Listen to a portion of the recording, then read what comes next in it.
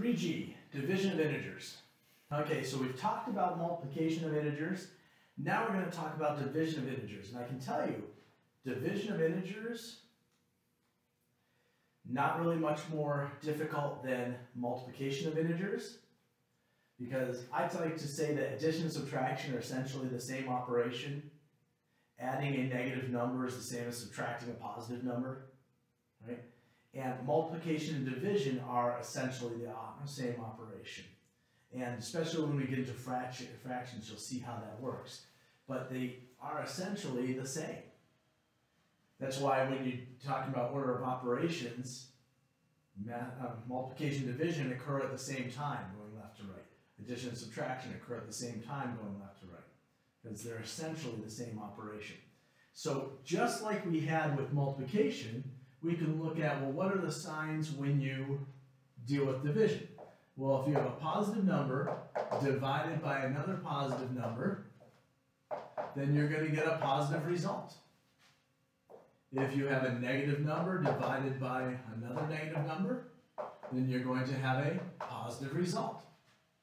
If you have a positive number divided by a negative number, you're going to have a negative result.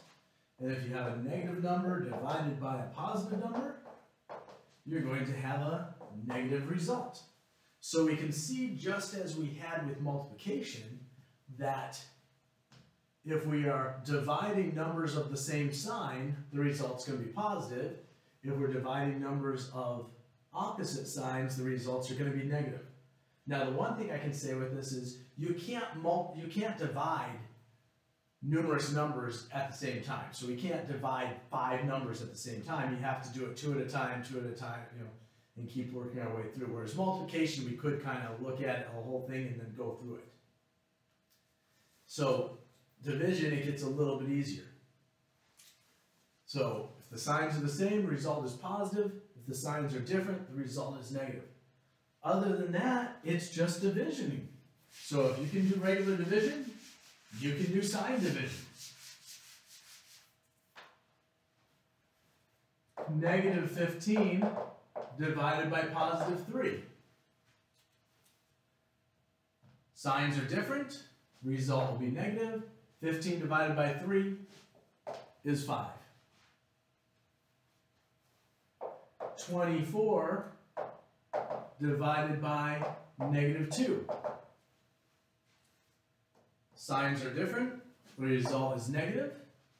24 divided by 2, 12.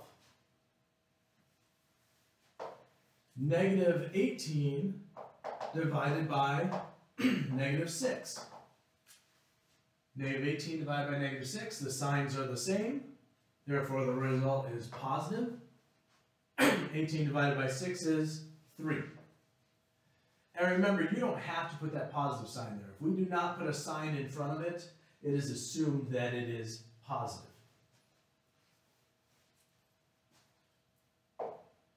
Negative 50 divided by 10. Did I have to put those parentheses there? No, I did not, but I chose to in this particular case. Negative 50 divided by 10, signs are opposite. The result's going to be negative. 50 divided by 10 is 5. And there you go. You have division of integers. Well, I'm going to bring something else into play here. It's going to affect us more. I keep using that F word when we're dealing with fractions, right? But let me show this to you.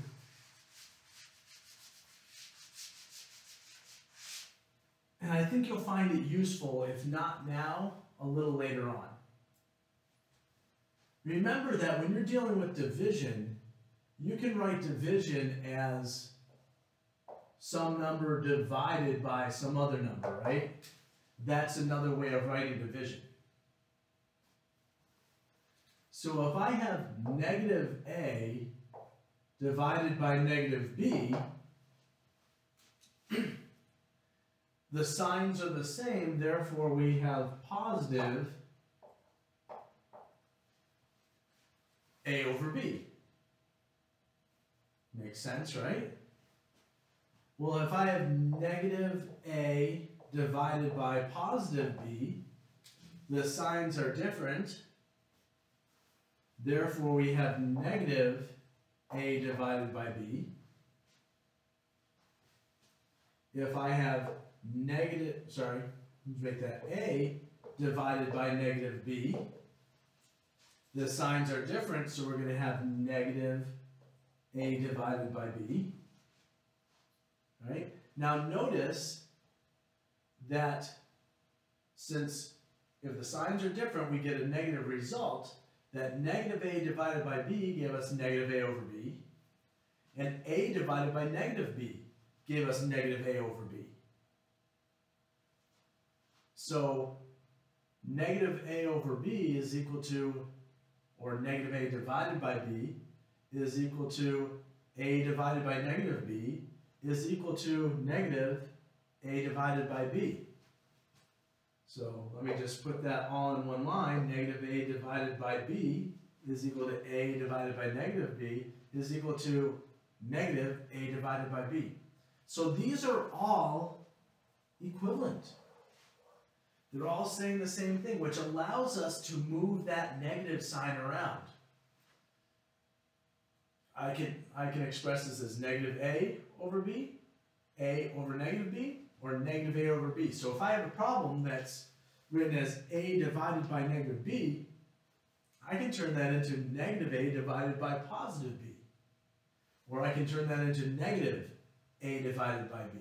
And that's where I'm saying that actually comes into effect when we deal with fractions, where we're able to move around the negative signs. But that's division of integers.